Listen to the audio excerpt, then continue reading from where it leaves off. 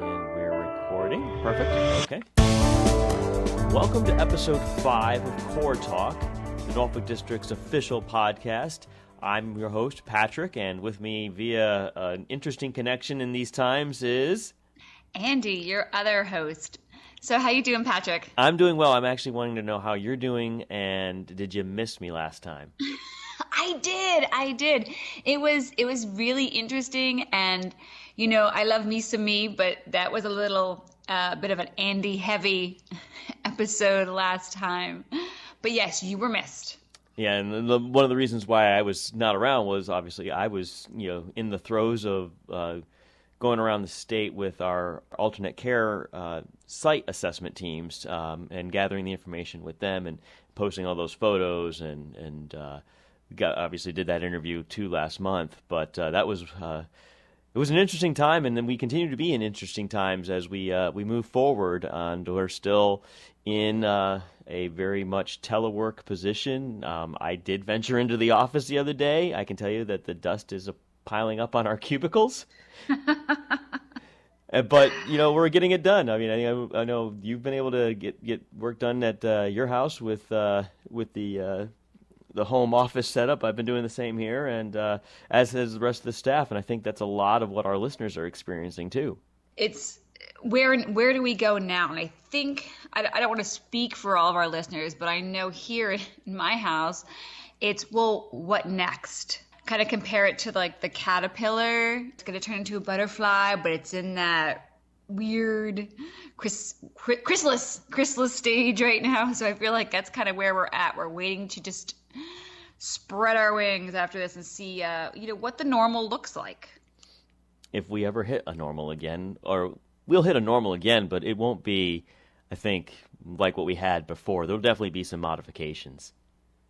I like that you said that. I did a segment with our navigation support and survey team. They actually super, awesome group of people. But through all of this, some of the modifications that they have had to make to follow the COVID-19 criteria were actually really positive, and they're looking forward to implementing them as things kind of roll back into whatever normal looks like. Yeah, that's awesome because I know that they are out in the field. They tend to be in some tight corridors on their vessels and stuff like that. So I think this actually afforded an opportunity to take a real hard look of how are we doing business and what can we do to improve on employee safety as well as efficiencies. And I think that across the district and a lot of workplaces throughout the United States, that's gone down. And that includes our crews who are not just in the navigation folks, but this being the month of May, we have Memorial Day coming up, and we do a lot of work for Arlington National Cemetery, and our crews there have had to adjust how they do things. So, we'll definitely have. I got a chance to sit down with our program manager and to talk about what's going on up there with the work we're doing and how they're adjusting as well. So I guess right now let's Andie, I think we're going to start with your piece. All right, let's kick it off. So I'm here with Scott Titus and Dennis Barnes, and we're going to find out a little bit about their role in the Norfolk District mission and also how that's been impacted by COVID-19. So Scott, why don't you start us off? Tell us a little bit about who you are and what you do.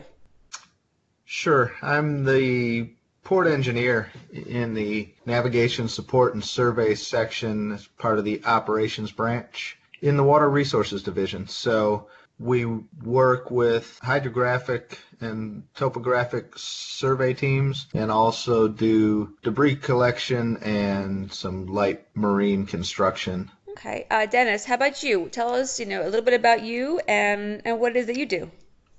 My name's Dennis Barnes. I'm with the Navigation Support and Survey Section. Master crane operator and relief captain, and we're kind of in charge of the bigger vessels for debris removal, hazards navigation. We do piers, dock, bulkhead construction throughout the Corps, environmental sampling. I'm also the alternate district dive coordinator for Norfolk District, so I handle a lot of the dive inspections for our construction projects around the Corps. So, where would people where do you guys usually work? Where would people in the community see you guys? They see us all up and down the waterway through, southeastern Virginia. My main office is in Chesapeake, at Great Bridge Reservation office. We work all the way down toward Elizabeth City, North Carolina, all the way up the eastern shore toward Maryland, middle to the upper Chesapeake Bay, James River to Richmond. We're kind of all over. Wherever the need is where we go. And, and you guys were up in Philadelphia not too long ago, correct? Yes, ma'am. They had some debris removal issues in their federal channels up there, and they don't have a debris program or a larger vessel, and they were going to have to issue a contract to facilitate the removal of their hazards navigations right in the middle of their federal channel. And we were contacted by some of their survey personnel, and of course, helping a sister district, we jumped on the opportunity, and we were actually more successful than we had initially set out that we thought we would be, and they were pleasantly surprised. So now they're trying to schedule us on a normal basis to come up there with some of their hazard navigation removal. Oh, that's very cool. It's nice to be wanted and appreciated. Yes, it is. So, how do the jobs come down? How does it work? Somebody in the community says, "Hey, we have an issue," or is it, the city? How does the work flow down? It's actually kind of several factors. Local municipalities, city or state government finds an issue on a waterway, and they'll contact the Corps. A lot of it is personal, just citizens see something and they say something and they call a project manager, or any of our employees are out, whether it be regulatory or construction, and they see an issue, and then they pass it on to us. And of course, we've got to do a site visit and an assessment to see if we can take care of the issue for them. And so, Scott, what kind of stuff do you guys handle, and what kind of stuff is not the responsibility of the district? That's a great question. So, the federal jurisdiction, or the Corps' interest as far as navigation goes, is with what have been designated as federal navigation channels. Back in the late 1800s, in the Rivers and Harbors Act, these federal navigation channels were designated. It may or may not include waterways that one might think has a federal navigation channel. So the simple ones are the big shipping channels. So where you see Navy ships or container ships going, those are probably federal channels. But it also includes some considerably smaller waterways. If there were commercial interests on the waterways 100 and some years ago, they may have been designated as a federal waterway. So we have, as Dennis alluded to, a hazards navigation hotline phone number that citizens can call. We're also in contact regularly with our port partners, so the Coast Guard, Navy, NOAA, Virginia Pilots and Maryland Pilots Association communicate with us regularly. Tug captains often will call and let us know that there are extra sets of eyes out there for us.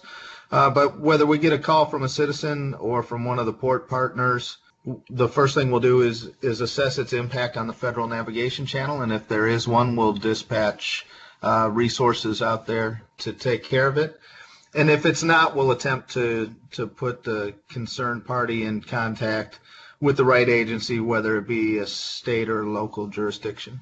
So let's take this scenario. Concerned citizen calls, and there is something that's in a federal waterway.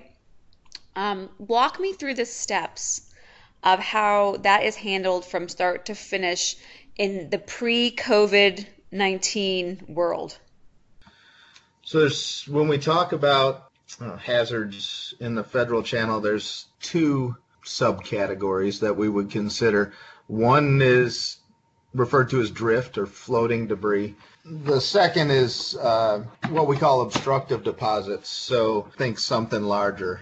It could be anything from an anchor from a buoy to a sunken object, a sunken boat. So depending on the type of hazard that's encountered. What we'll do is we'll take down the location, verify that it is indeed an impact or a potential impact on a federal channel, and then we'll look at the resources that we have available and what the potential risk is to either the channel or to the boats that are out on the waterway, and we'll dispatch those resources according to that risk. So that's a long-winded way of saying there are some things that require immediate attention and some things that require resources that take a little bit of time to spin up and get together.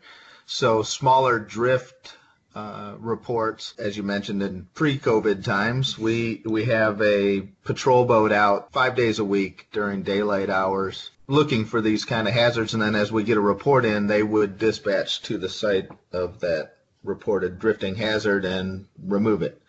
Some of the bigger objects will require coordination.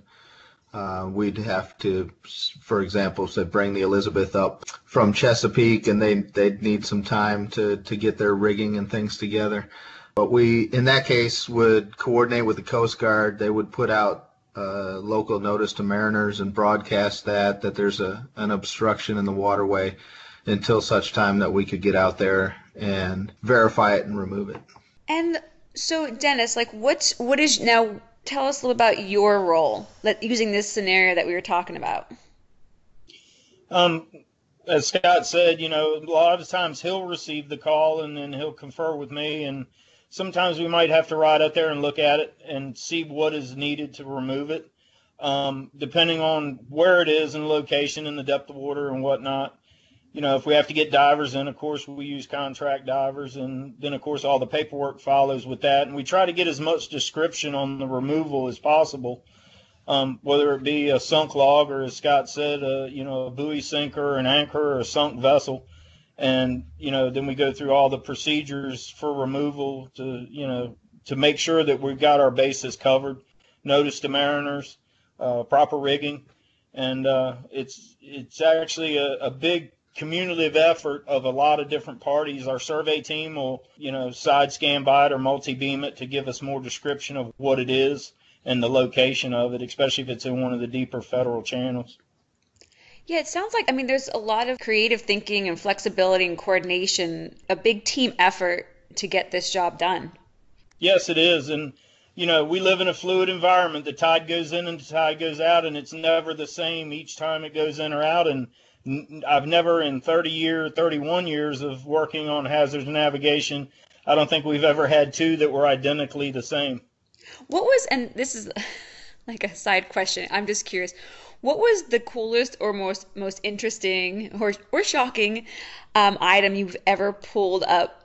It was actually not in Norfolk District. It was Delaware River for Philadelphia District. It was an old Army bridge boat from probably the 1940s era, and it was upside down right in the middle of the federal channel, and it was only protruding into the project depth a few inches, so no one ever really messed with it, but we were in that area removing objects that were more into the project depth, and once we got it, it was roughly a 24-foot steel hull Army bridge boat, and it still had the engine and everything in it. So that was pretty neat looking at the history of the Army removing an Army vessel. And being a Philadelphian myself, kind of not surprised that's something you'd find in Philly, of all places. How have you adapted to the different way we have to operate now? Oh, I can answer that one very well. When the COVID first started hitting several months ago and all of the safety protocol was put in place, we were actually just starting to reinstall the lock gates at South Mills. And there was a lot of entities involved, and that's when the social distancing came to light in the PPE. So like with that project, we had the prime contractor, which is in charge of the maintenance and the repair of the lock gates. And then we had the crane company that was hired by the prime contractor to come in and set the gates. Then we had a subcontractor dive company, and then myself and the other QA people and PMs from the Corps. So it was a unique dynamic with the social distancing, because we have to have a group meeting of safety, and it was kind of unique dynamics with the social distancing across this huge field where everybody separated. And, it was a little different with, most people sign the safety protocol sheets, the activity hazard analysis, and we did a checkoff sheet instead of each person having to touch the pen and paper. We did a roll call basically, and the site safety health officer did a checkoff, and as they called their name to make sure they were there. So we were kind of spread out, and with the dive team, they were segregated from the crane company. The crane company was segregated from the prime contractor that was responsible for the installation of the swing arms on the gates. So it was minimal impact, but it was just a different dynamic. You guys are working in close space to each other to get the work done, but also your team is very close, and in general, just because you are such a great team, you guys are friends. So tell me about that, the social aspect. It's been kind of, I'm going to say, rough. It's such a different world at this time. We're split up into several different teams, and of course with the social distancing and the wearing PPE to get close together to do it, it's taken a strain on some of the things that we do. But as far as the mission, it really hasn't affected the mission a whole lot. But like you said, the social aspect of it, we kind of miss each other because we've been working together longer than some of us have been, married to our significant others. So it is like I guess we're having separation anxiety a little bit, I guess. It doesn't surprise me. It doesn't surprise me with your guys. For you, how have things changed for you since COVID-19? For me, it's a little different, on a social and a professional. My parents are older, so I haven't got to see them like I used to. And, as far as work goes, our team, we're ready to get it done. And I guess we're all just ready for it to kind of get back to what's going to be our normal. But that's pretty much it for us, Yeah, yeah. So has there been anything, any takeaways from modifying how the work is getting done that were good or were positive? There's actually, quite a few different aspects in that, and with us working on different schedules and at different portions and times, it kind of spreads around a little more for people to try and accomplish more of their tasks without so much supervision over their shoulder. And we've really seen some shining stars come out of this. Most of the time when you're in a group of 6 or 7 people and you've got 1 or 2 making the decisions, with us kind of separated like we are, you kind of see people taking more responsibility on, and some of the things they do just kind of makes you sit back and go, you know what, this mission is going to carry on for years to come. So you kind of opened up opportunities for some people to try their hand at leadership and supervisory roles, huh? Yeah, oh yes, by all means. And we, like I say, I think this mission will carry on years after I'm gone for sure. So who has stepped up? Who has really just been that shining star for you guys?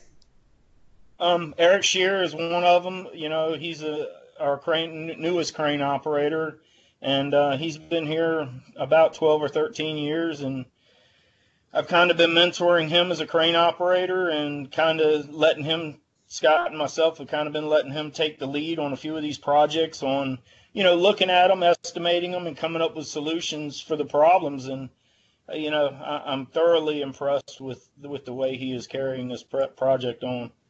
That's great. That's great. I mean, and I keep referring back to being able to watch you guys actually work and watch you guys in action. It's that choreographed chaos, but you guys are so in tune to what needs to be done and how to do it. It's really impressive. So to hear that you're readying the next generation to do that, that's great to hear. And Scott, how about you on your end, on a supervisory end? How have things been different?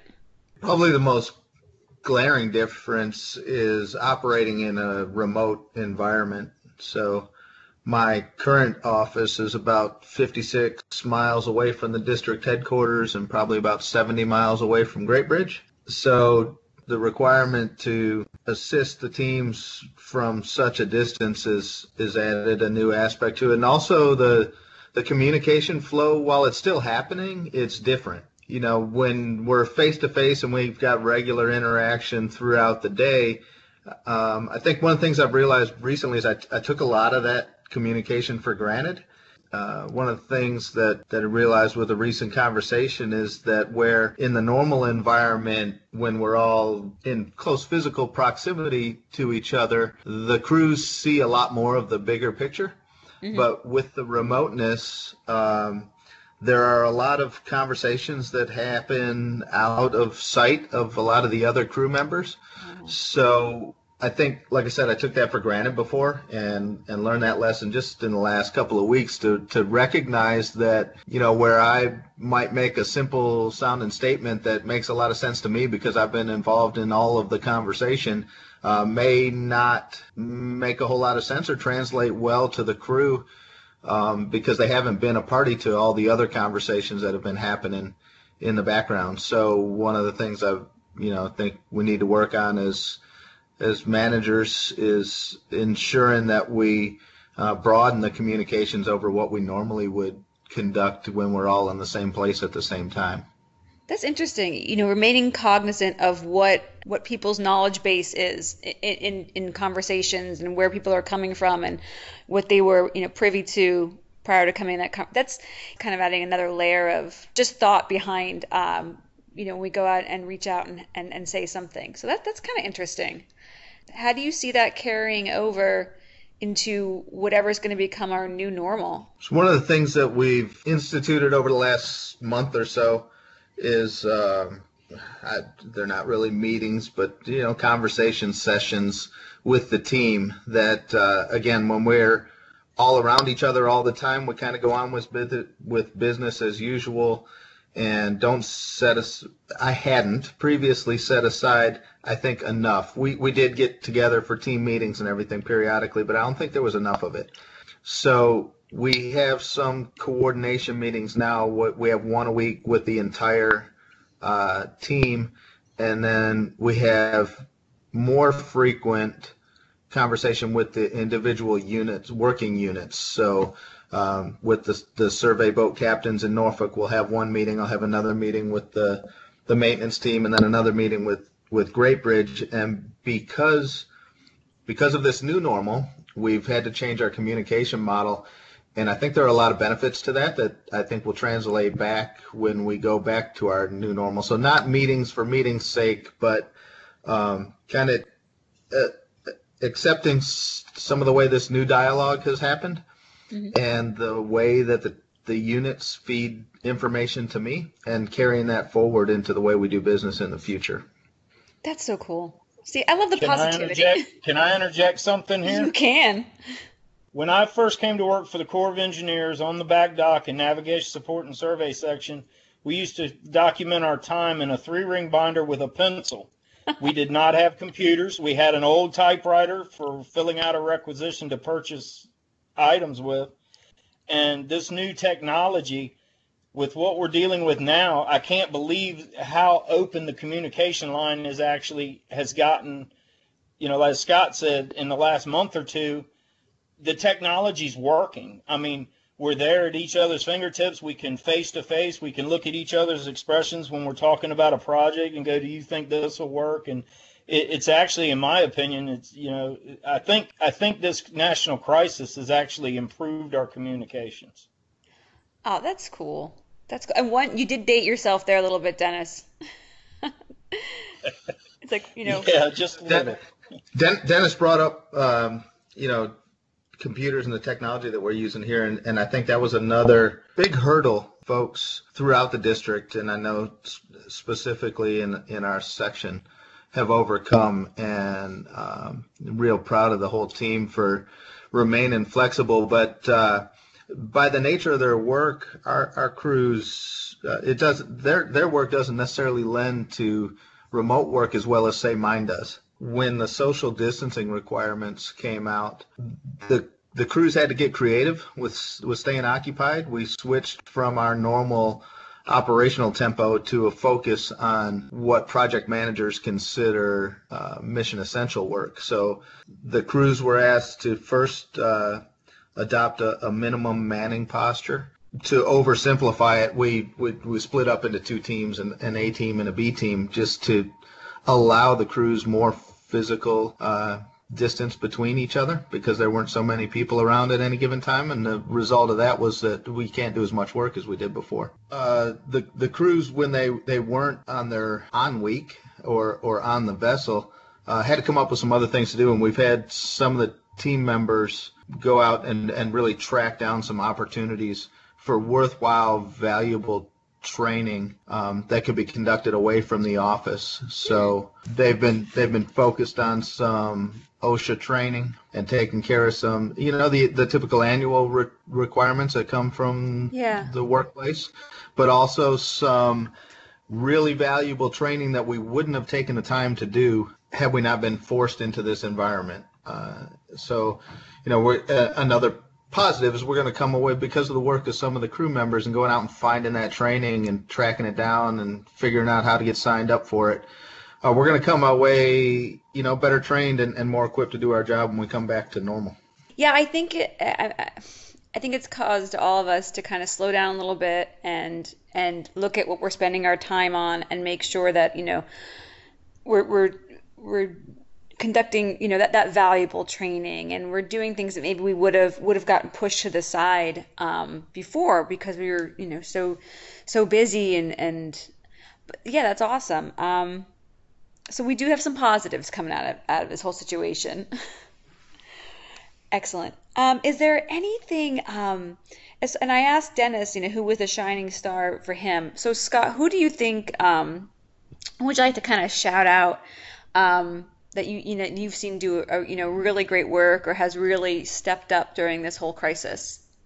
Answer that probably contrary to what you were expecting. I can't single anybody out. The entire team has impressed me to no end. We talked before all this happened. We talk about staying flexible and adapting with things as they change, and everybody's on board with that. And we would have a plan for Tuesday, and then it rains on Tuesday, and we change the plan. That used to be what I meant by adapt and stay flexible. And then we threw this at them, and we've really shaken up the way we've done business. And without very much interruption in accomplishment of their mission, they kind of stepped back, said, okay, what do we need to do, and how are we going to do it? And we've asked them, for example, on a small survey boat before all this happened, there would be 3 or 4 folks in a 26-foot survey boat to collect data, drive the boat, act as lookout, process data, do all kinds of functions on this little tiny boat. And then social distancing came along. Well, if you reach out 6 feet in all directions, you can't fit 4 people on a 26-foot boat anymore. But the mission needs to go on. So they've started working in 2-boat teams. So there's 2 people on each boat, and one boat surveys and the other boat conducts lookout for them, and they stay in contact by the radio. Everybody on the team took a step back, absorbed all the information, which, in the beginning was coming in all sporadic and a bunch of speculation about what was going to happen. And we took a little pause and looked at what needed to get done and moved forward. So my hat's off to the entire team. The folks that were always the leaders have continued to do that, but as Dennis said, there's been some other folks that have stepped up to the plate and kind of taken the ball and run with it, given this new opportunity. So the entire team has done a spectacular job of adapting to the new normal, and I have no doubt that they can step up to the plate for whatever challenge comes their way. Yeah, it really doesn't surprise me either. You guys have a great team, awesome people. So, more good news coming out of the Norfolk District from what you guys are out there doing. So I just want to thank you both for chatting with me today. And Scott, real quick before we sign off, what's that number for the hazards to navigation? That's a good question. The Okay. Hazard and Navigation hotline is 757-672-1835. Okay, good. We will also put that down in the show notes for our listeners to reference. All right, guys. Well, look, you continue doing awesome things. Stay safe and enjoy the rest of your Friday. Thanks for having us. Appreciate it.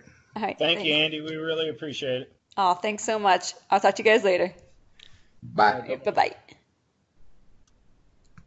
Yeah, so just to reiterate that last part of that segment, I'm a boater, and I know there's many people who are boating in our area throughout Virginia, as well as live on the waterways. And, if you happen to see something in the water that looks relatively unsafe, that it could definitely damage a vessel, but you're not sure whose jurisdiction it is, whether it's the Corps or it might be Virginia Marine Resources Commission or Virginia DGIF, Game and Inland Fisheries, then you can give this phone number a call, 757-672-1835. That is a phone that our folks do hazard navigation is their hotline, and that is available for you to call, and they will help figure out, one, is it truly a hazard, and two, whose jurisdiction it is to help get that out of the waterway.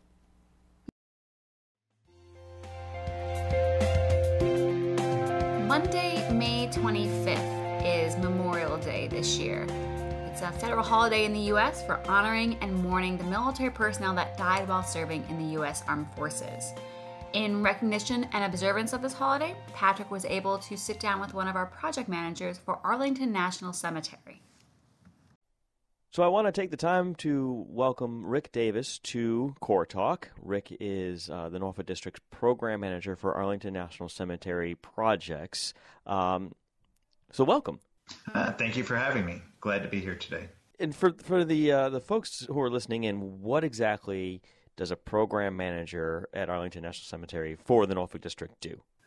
So essentially, myself and a team of 5 project managers execute project delivery for Arlington National Cemetery.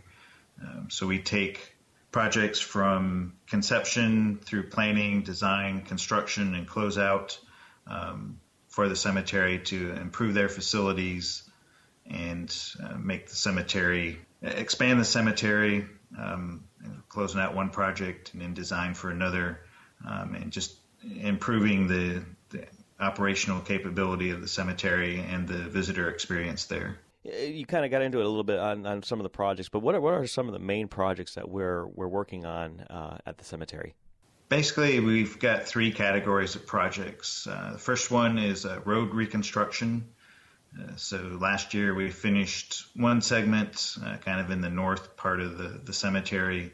Right now we are in the late stages of construction for some road networks in the southern part of the cemetery, and about to award another construction project for roads kind of on the western part. And we also have a smaller multiple award task order contract for roads coming up, so it can do mill and paving or small total reconstruction to kind of finish out repairing, upgrading the road network throughout the cemetery. The second category of projects we do is renovation and restoration. So right now we are in the late stages of renovating the administration building for the cemetery. That's where the executive director, superintendent, all the families that come in for funerals meet there before they go out for the actual burial ceremony. And also some of their other staff work out of that. So we're finishing that restoration project up. We're about ready to award some restoration work for the Memorial Amphitheater next November. November 21 is the 100th anniversary of the first Tomb of the Unknown Soldier. So there's a lot of work, both that we are doing and that the cemetery is doing to kind of restore and upgrade the amphitheater. One, it needs it. It just turned 100, I think, this month.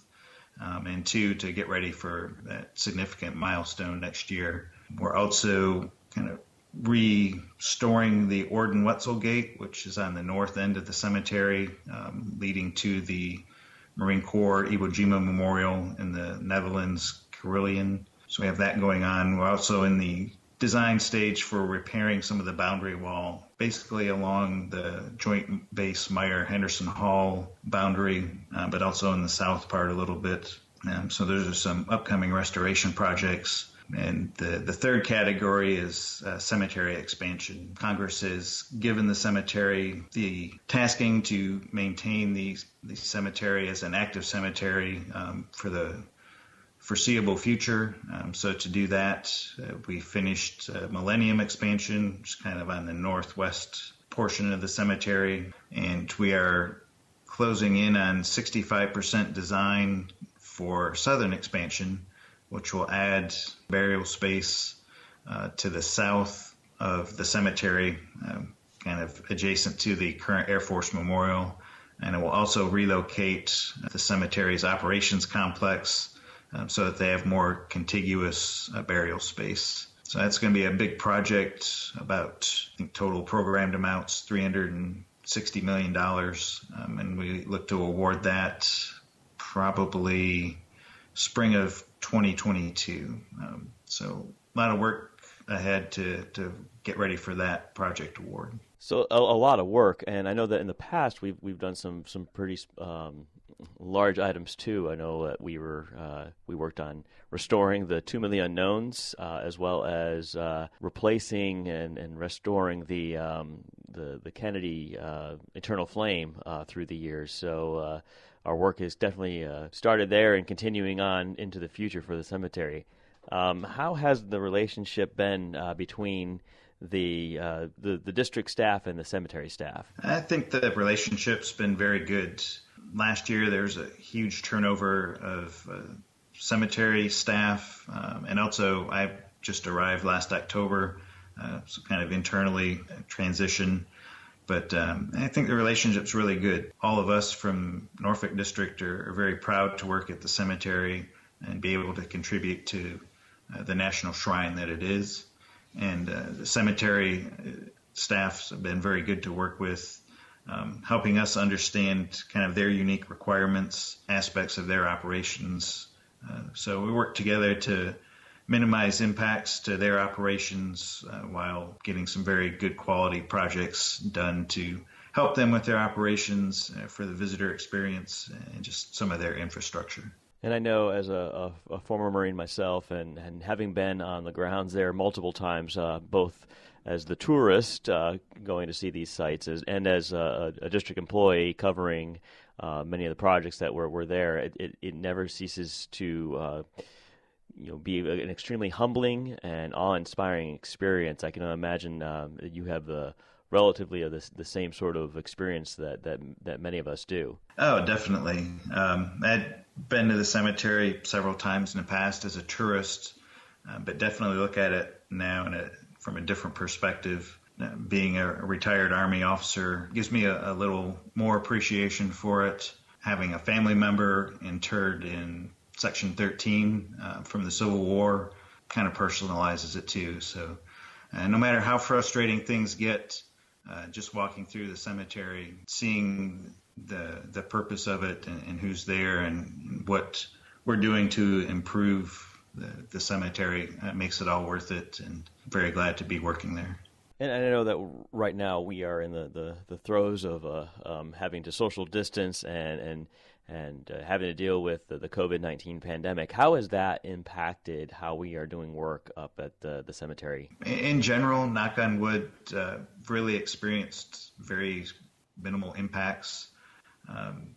Got 2 active construction projects going on right now. One, a road reconstruction. That's actually on schedule to finish early, so no real impacts to them. The admin building renovation, we have seen a couple impacts from the supply chain.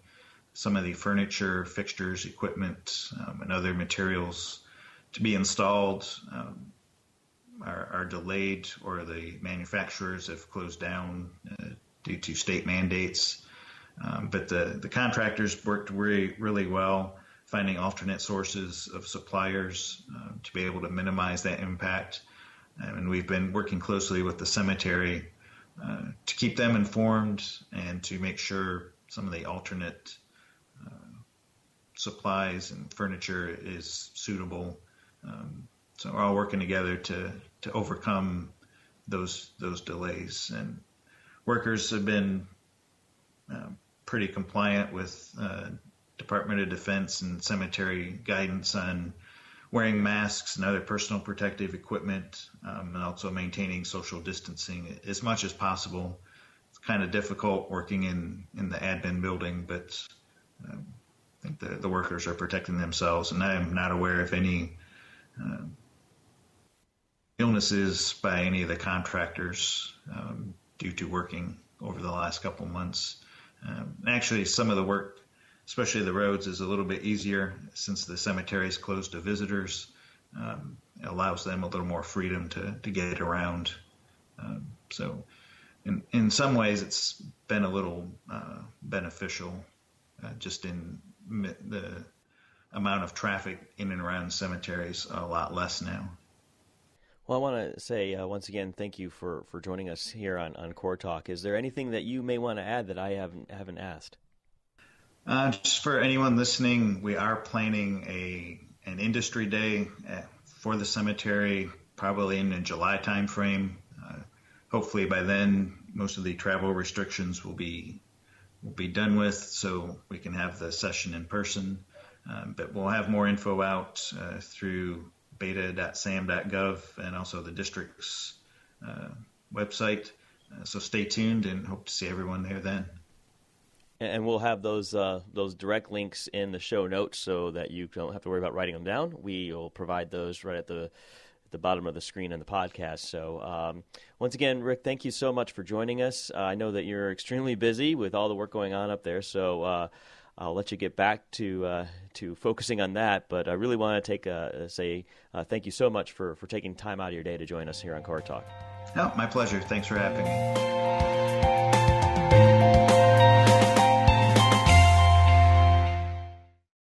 So now it's time for news from around the Norfolk District. The Norfolk District awarded an $11.7 million contract in April for the F-22 build-out program at Langley Air Force Base in the Hampton Roads area of Virginia. The contract covers AE design efforts for 3 of 4 projects: the $45 million Consolidated Ops/Maintenance Hangar, a $35 million Low Observable Component Repair Facility, and a $52 million Training Support Squadron Facility. A preliminary draft environmental impact statement was delivered to the Air Force for review at the end of March. The district remains on schedule to complete the final EIS in December, with a construction contract award the following summer. This project is a top priority for the Air Force in relocating a fleet of F-22 Raptors to Langley from Tyndall Air Force Base in Florida. The New York and New Jersey harbor anchorages has reached a key milestone. Lieutenant General Todd Semonite, the Army Corps of Engineers commanding general, signed a chief's report late last month, recommending the study's findings for authorization by Congress. Norfolk District led the 2-year comprehensive study, but it was a joint court that included New York and Mobile districts.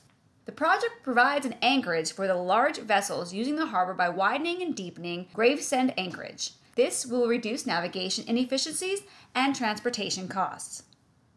And finally, renourishment work at Sandbridge Beach continues and is on track for completion by May 23rd. In response to the COVID-19 pandemic, Great Lakes Dredge and Dock, the Norfolk District contractor, is only allowing critical personnel on its dredge during sand borrow and placement operations. The company also requires a 14-day quarantine before crews are allowed to mobilize. You can find all these stories and more on our website and social media channels. And that's what's happening around the Norfolk District. Until next time. This is Core Talk. Core Talk is the official podcast of the Norfolk District U.S. Army Corps of Engineers. Submitting emails or voicemails to Core Talk constitutes permission to use that content as part of the broadcast. Core Talk is recorded at the Norfolk District Headquarters Building in Norfolk, Virginia, and is produced by the District Public Affairs staff.